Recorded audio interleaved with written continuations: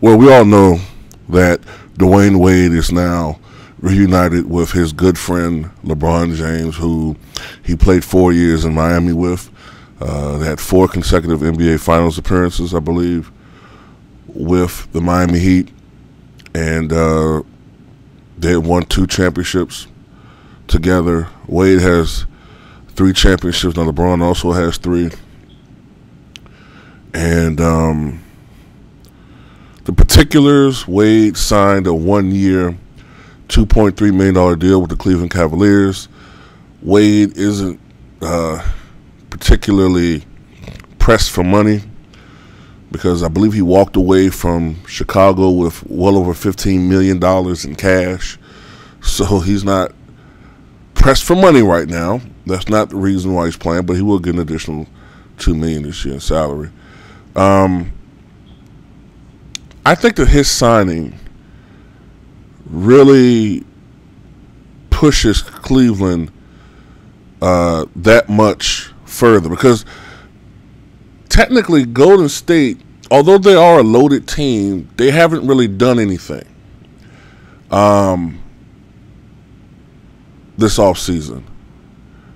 And while I still think Golden State is the best offensive team in the NBA, other teams in the Western Conference have improved tremendously.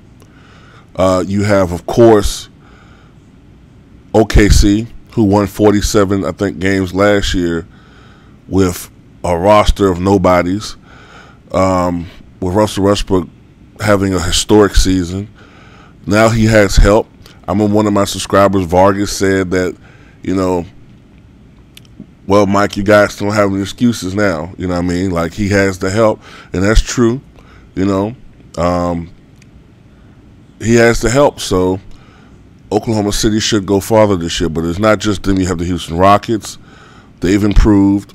And a team that a lot of people don't bring up are the Minnesota Timberwolves. And they have a very impressive lineup. And I think that's a team to watch out for this year. But the Golden State still, I think, is the well-acknowledged favorite to leave out of the West, come out of the West, excuse me. But Cleveland definitely have made improvements.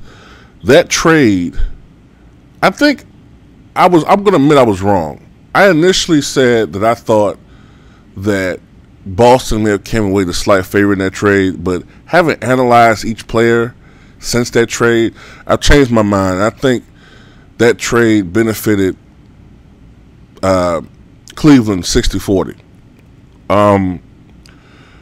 Offensively, you had a guy, Isaiah Thomas, that scored 29 points a game. Kyrie's a guy that's capable of scoring that much, I think, on his own, but generally scores between 23 to 26 points a game, I guess. Much better one-on-one player.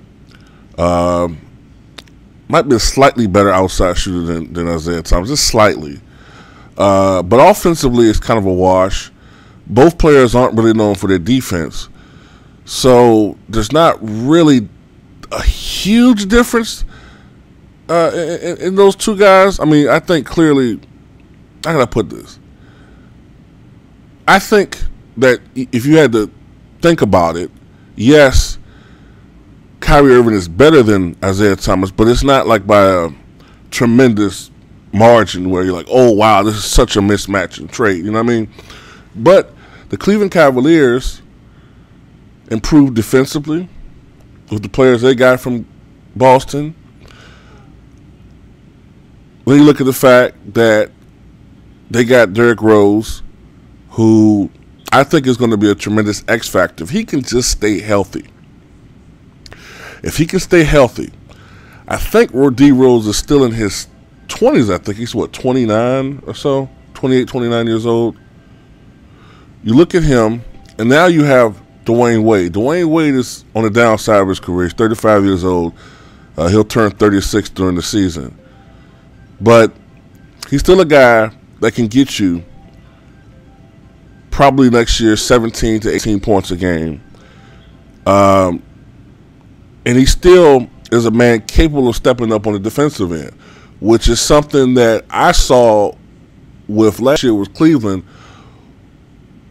after a strong start, Cleveland played 500 ball, in my opinion, because I thought they were starting to get a little bit older, but they lacked that defensive intensity that they had shown during their championship year.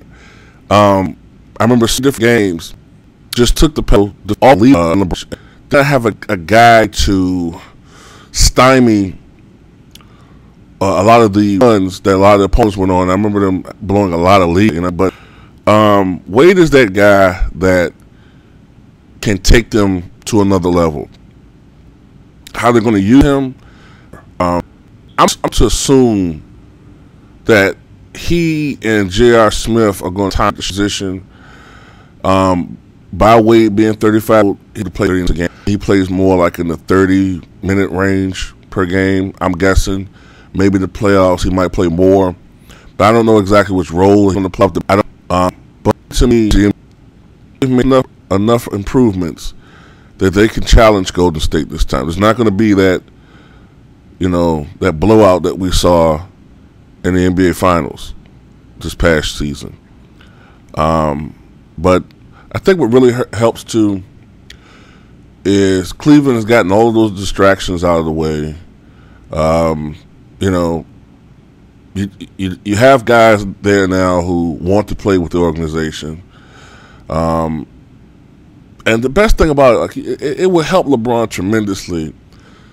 I think it'll be like a little bit of a burden off of LeBron too, to just always be the unquestioned leader. See, like LeBron,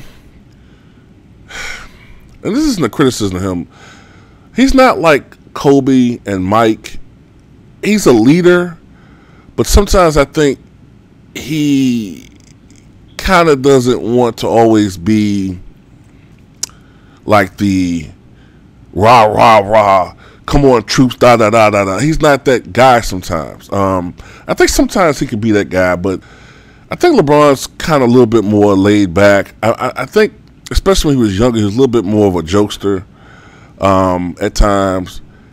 He's not an alpha male, per se. That's not a bad thing, but he just is not necessarily an alpha male prototype. Wade is. So now you have two veterans on that club with 6 NBA championships together. And I think that Cleveland is going to play exceptionally well this year. That's just my opinion. But tell me what you guys think.